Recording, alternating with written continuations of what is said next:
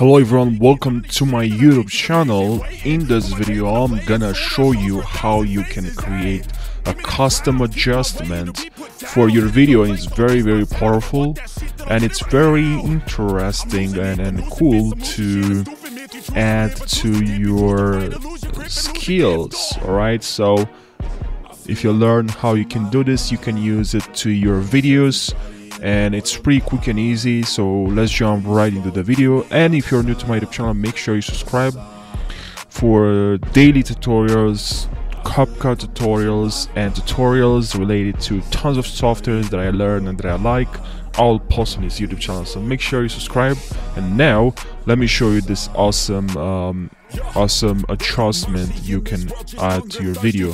So where you need to go to adjustment, a year, and then here we have adjustment. If you expand this, here we have customize, you can see, and then just click on this add to track. So we'll add this to our track, and we have here, as you can see. And now let's position this around here, and when the video starts, it will just go white or something like that. Let's do it this way. We'll just shrink it down a little bit, so it will not last that long, only a couple of seconds. Now, as you can see here, custom adjustment. You can only add some adjustment to only a part of the video, which I think is pretty cool. This feature is pretty predominant. It's predominant to a lot of softwares, editing programs have this.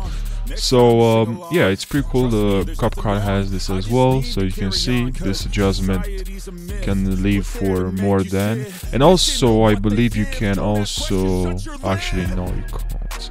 I don't know why I had this. Ah yes, you can also create this effect, which I think is pretty beautiful. So let me show you. So if you add this effect, and then you, right at the beginning, it is let's say it is very dark, okay? You can add here a keyframe, and then you move a couple of seconds ahead, and now it's very bright. Look, so we have this effect. Maybe you want to create this kind of effect in your video.